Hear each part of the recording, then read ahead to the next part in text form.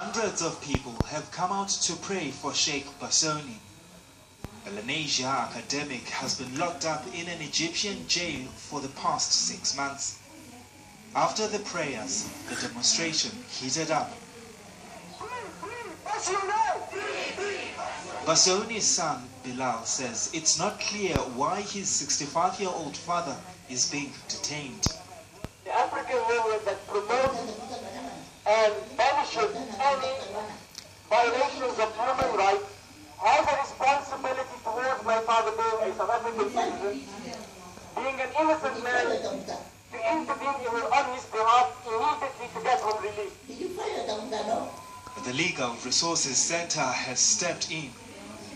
We've written to the Special Rapporteur on Prisons and Conditions of Detention, as well as the Country Rapporteur for Egypt. We've asked them to examine the continuing situation in Egypt and Sheikh Bassoni's continuing detention. We've also been recently instructed by the family to approach the African Commission. There are also calls for the African Union to get involved. Egypt is part of the continent.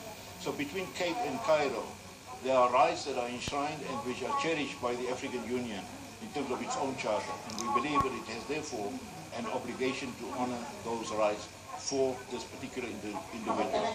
Bassoni has dual citizenship, and these protesters have accused the South African government of not moving quickly enough in ensuring that he's released, or the reason why he was arrested in the first place. Malungelo Boy, Sentinel. When you